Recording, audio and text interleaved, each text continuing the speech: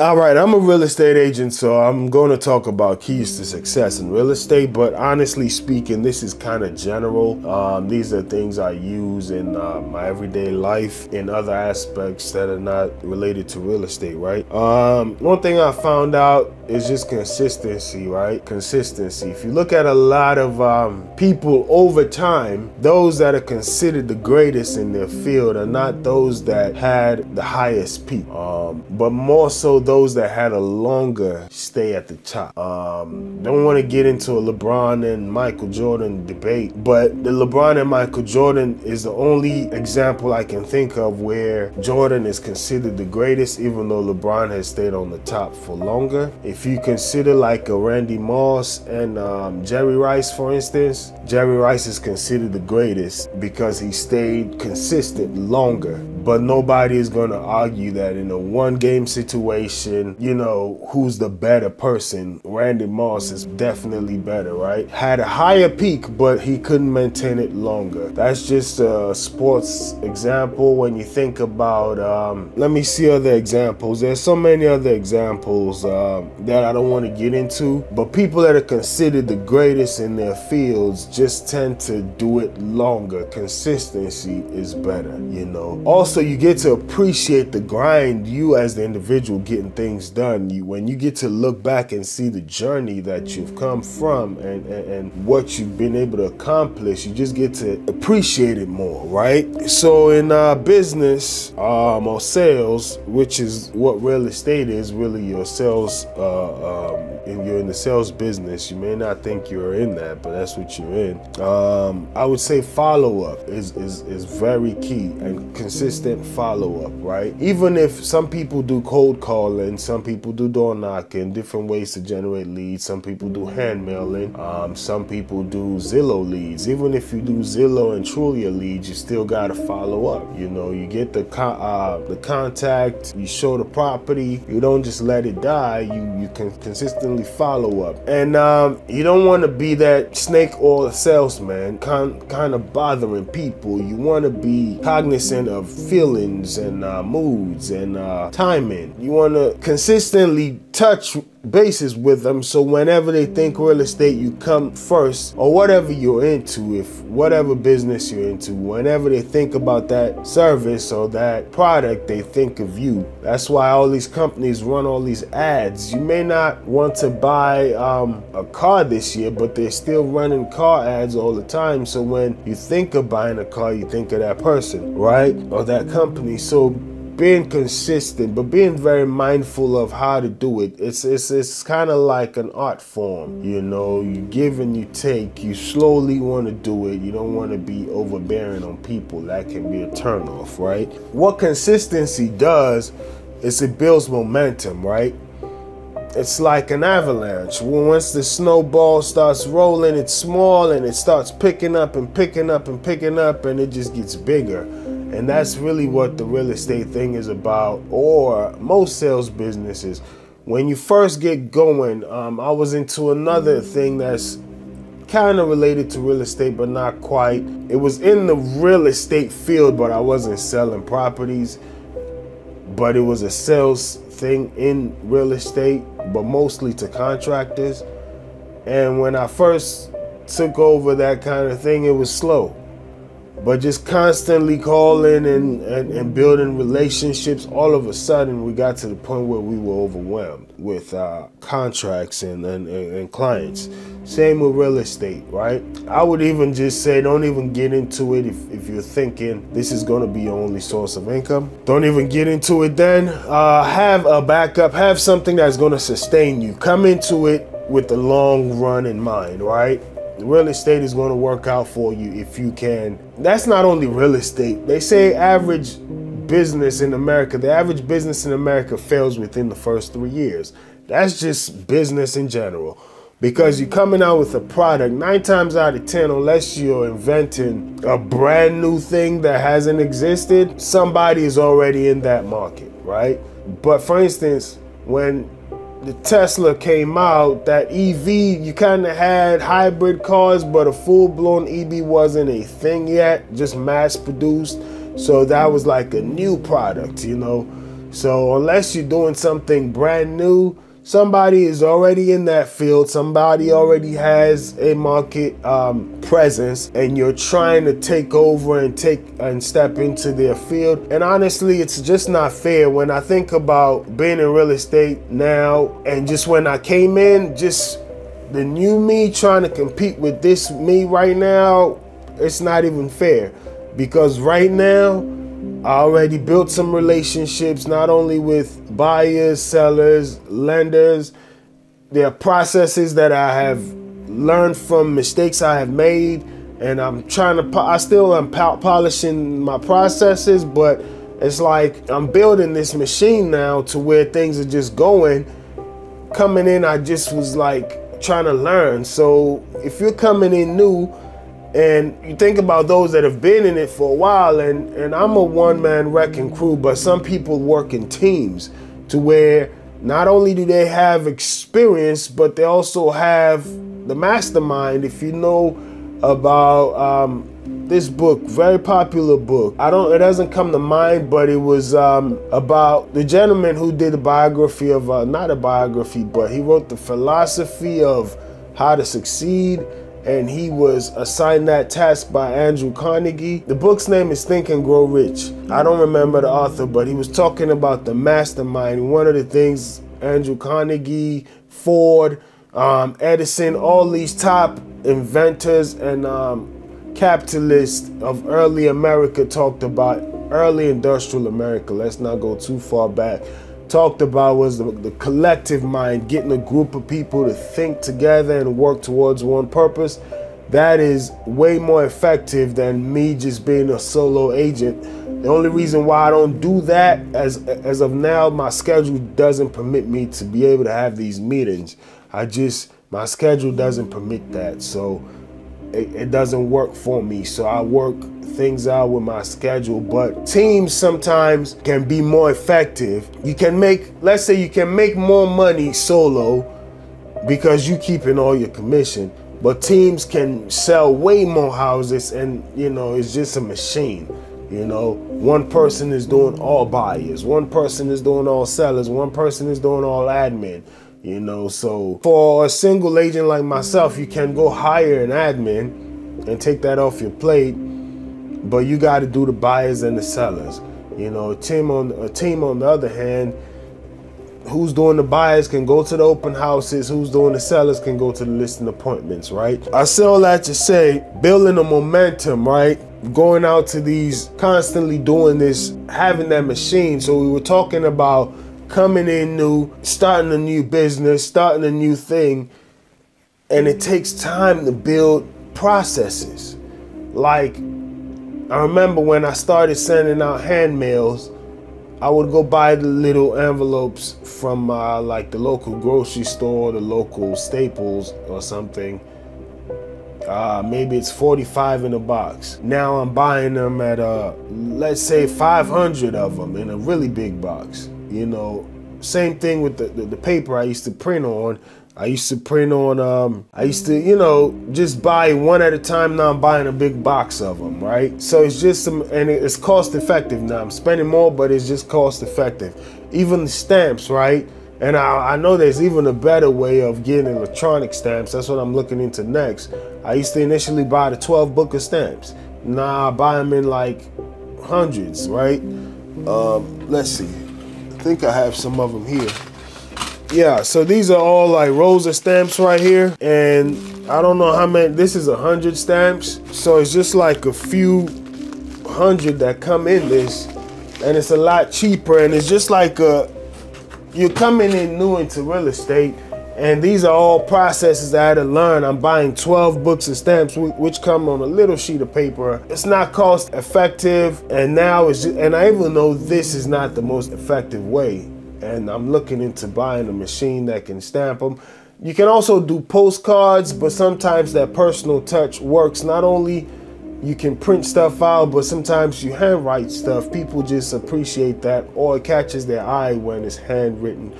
So I'm just saying all this to say, consistency, you only learn all these things and you get better at your craft when you become consistent. If you do it or 2 times, you're not gonna learn and see what works and what doesn't, right? So you gotta keep doing it and learn and say, man, those 12 stamps are a waste of time. Let me buy more so it just works better. Even like with printing, right? When I used to print out stuff, I would go do it at the office or go to the FedEx office, which is just not cost efficient nor time efficient. Then I said, let me buy a printer. So you got the printer, now the whole machine is available to where you just moving. So I'm just saying, you learn by doing and getting better. And also just get up and do it, right? When you procrastinate, nothing gets done. Then 5 years go by, a year goes by, and you're thinking about getting this thing done, but you could have gotten it done already if you just started. You just gotta get going. You gotta get going. Get going for the first few minutes and you'll just see, and you got to develop the resilience to keep going. Nothing is easy, right? Nothing is easy in life. Some people are lucky, things fall at their lap. Others got to grind, right? So you got to get going, right? And as far as in staying consistent, one key thing I wanted to talk about was the British people say finish your dinner, right? In America, we say finish your food, right? Finish your food, right? I don't watch sports too much. I think the last Super Bowl I watched was when Ray Lewis won his last Super Bowl years ago when he was retiring. The only reason why I watched that, growing up, I used to love the Ravens, and I really like Ray Lewis when he was playing.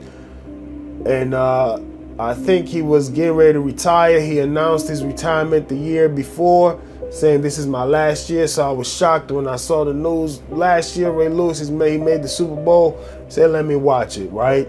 That was years ago. So I really haven't kept up with sports like that too much. Just busy now, I mean, life changes. These are just things about staying consistent. Certain things gotta go in your life. I used to love watching football every Sunday. I used to love playing video games, So it's amazing when I have a friend out and I see they play games, and I just say, wow, I once was there. There's no way I can be able to be consistent and try to build something if I'm playing video games all the time, or if I'm watching sports all the time, or if I'm scrolling on the phone all the time. So certain things just gotta go in order for you to be able to be consistent, to attain what you need to attain. Because these things kind of control you. These are billion-dollar companies that invest so much in sucking your attention. So you just need to be able to do whatever you got to do to stay consistent. I promise you, some people take it personally at times. When they call me and they can't get to me, they get mad, and then they say, I'm never going to pick up your call. Okay, if you want to do that, fine. It's just a matter of, is that call about to distract me from what I'm doing? Everything is written down. Sometimes I veer off based on the importance of the call, but for the most part, I want to control my time in order to be able to accomplish certain things. So certain things got to go, and you pick up the phone and you start scrolling. Next thing you know, hours have gone by and you're scrolling and you're just distracted. Certain apps are not even on my phone. So certain people send me messages and they get in their feelings thinking, it's not personal. It's just, I don't keep it on my phone because it's going to go down a left turn constantly scrolling. So I log on the laptop when I have time and I check certain apps. I know I can't get all the features at times because it's not on the phone. They want it on your phone. That's why they don't allow certain features on the computer or the iPad. They want you to have it on your phone.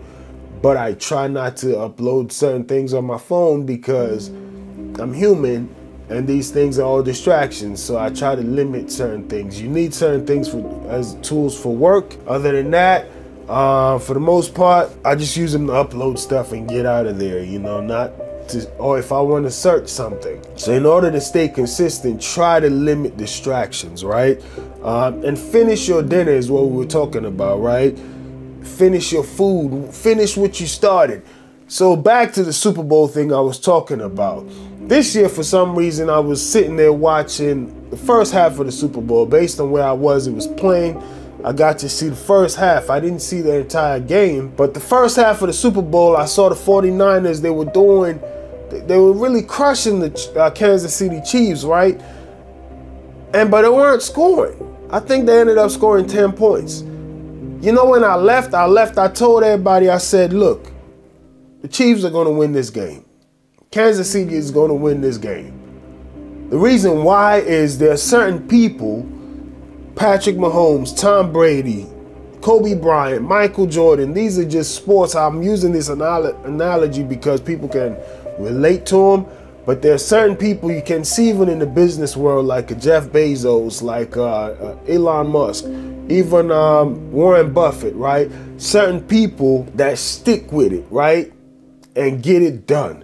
They said Warren Buffett's net worth kind of blew up in his 50s because of compounding, staying with it, consistency. That's what we're talking about here. And finish your dinner and consistency, how does that relate is when you start something, you gotta go at it. There's so many times, right? For young men, you see them accomplishing something. They get a little notoriety and then they allow distractions to demolish them, right?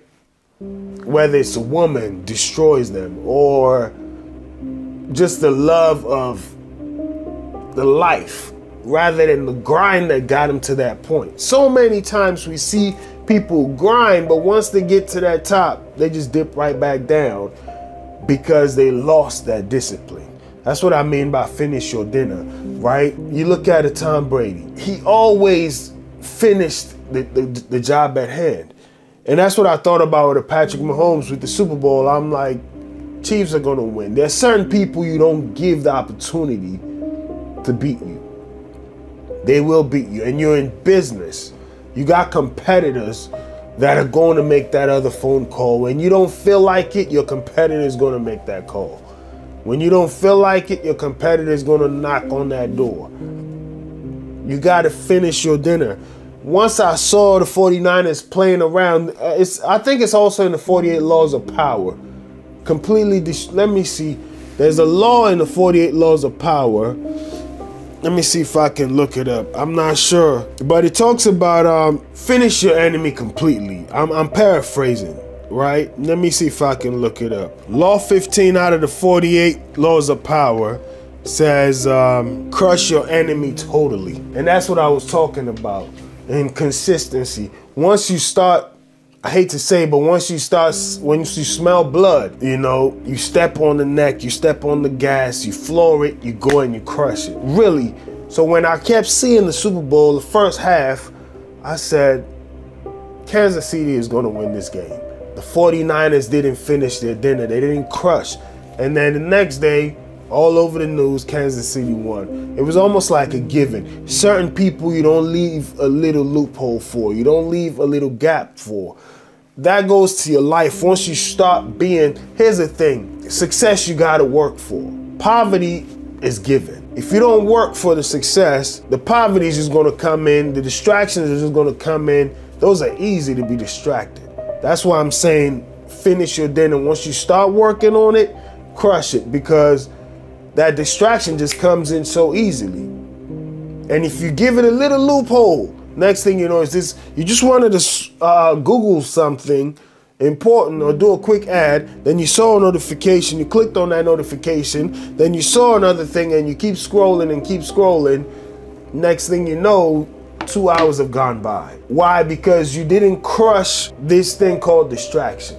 You gotta crush it. You left a little loophole, now it became this big thing, kind of like the Kansas City Chiefs. They left a little loophole for them and then they came and crushed. Crush this thing now because tomorrow is not guaranteed. Why put up for tomorrow what you can get done today, you know? So you just gotta stay with it and stay consistent. Like I said, just starting out, things were very slow. Things were very slow.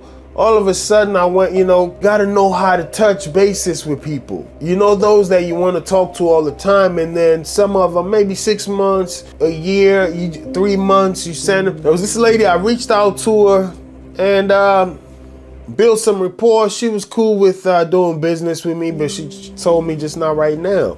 So I fell back. This was last year, but when the holidays rolled through, like I said, the hand mail, send some Christmas cards. Periodically, I would send just market stats, things like that. And randomly this year she called me, hey, come take a look at my house. You know, went over there, talked about everything, and the timing is still not right because there are other factors. So it's like, hey, timing is not right, but I like what you're doing. I got 2 friends who are looking to buy a house. I gave them your number. See how that works? Listen, you don't even count those until the commission check hits your bank. It's not your money, so you don't even count it, but I'm just showing what consistency can do. Same thing with a gentleman I was prospecting. He's also a seller, and he called me randomly like, hey, I've been interviewing agents. I kind of like the way you've been consistent. I think I'm going to go with you, but I have a friend who's selling as well. If we both list with you, can you take off a point on the commission? Say, all right, we can talk about it, but just me constantly showing the effort helps that, right? You never know. They said, there's so many sayings about that. Some people say it's better to be lucky than good, but somebody said, I get more lucky when I work hard. I'm luckier when I work hard. More things happen when you work hard. You know, some people have gotten deals when the call they didn't want to make. That has happened so many times with me prospecting. I don't feel like it. I don't feel like it. All right, man, get up and do it. And then you make that call, list an appointment, right? Even right now, I'm under the weather and the time is right. This time is correct right here, right? It's 20 past 1 and that's AM. That's not PM, that's AM. And I'm shooting this video, excuse me, because I had it written down. I got a wallboard over there where I write down stuff to do. Possibly I'll show you guys, but I had it written down to get done. Yesterday, an agent called me, hey, we're doing the final walkthrough tomorrow. We're closing on Friday. I said, we're closing on the 1st. I'm like, okay, cool. Everything is done. I just texted her back. Everything is done except the furniture hasn't been moved. I'll move the furniture out over the weekend. Then she texted me back, that's not gonna work. We're closing on Friday. I'm like, whoa, I thought the 1st was Monday. Because I'm thinking I got a closing on Friday and one on Monday, but it's like, wow, there are gonna be 2 closings on a Monday. So I had to get up and go move that furniture. It's too late to arrange that. So I had to wake up at 6 this morning, go to Home Depot, get like a box truck, go there. It's not too much stuff. The owner had already moved a lot of it out. It's just 1 or 2 pieces that the buyer didn't want in the house. And then the owner's like not even in the state of Maryland at the time. So I had to do it. And that's what I was doing all today. And by the time I got done with that, did some other meetings, it's late, then the day is gone. But guess what? I had written down, get this video done today. I can easily lay back and do it tomorrow. Nothing wrong with doing it tomorrow, right? But why put up for tomorrow what you can get done today? And also the reason why I'll show y'all is this calendar right here. I shared it with you guys. And as you see, these are check marks, right? I got 2 negatives. These are 2 negatives, 2 days that I didn't do what I was supposed to. The blank was something I did that is important. I wrote it down. But, well, 3 negatives, 1, 2, 3, 4. And I hate those. And I didn't want to add another one here, So I had to get a positive check. And that's all you do. You stack good days. And it's like that snowball. So these are just little tools for me. Everybody has what works for them. Some people work off calendars, like on their phones. I'm an old school guy. I kind of like to write. I walk around with notepads at times to jot down ideas. I know the technology is good. Some people can dictate it. Something about writing it down and scratching it off as done, or physically checking. And when you take a look at your calendar and you see all those check marks, and then you just stacking good days. And the reason why I had to do this video today, to go back to this, I'm going on 2 weeks straight of stacking good days. I'm like, so the reason why I'm sharing this is because consistency is like a habit, good or bad. You just develop it. And it bothers you when you start trending negative, or when you break when you're stacking good days and you break that, that bothers you. But you don't get to that point until you get going. So you got to get going. It's like working out. 1, 2, 3, 4 days. Now, the 60 or 70, 80 pound that you were struggling with is just light, you know. So your body got to get used to it. But you got to force the first few days, you know. Then it just becomes a thing, right? Hope that helped out.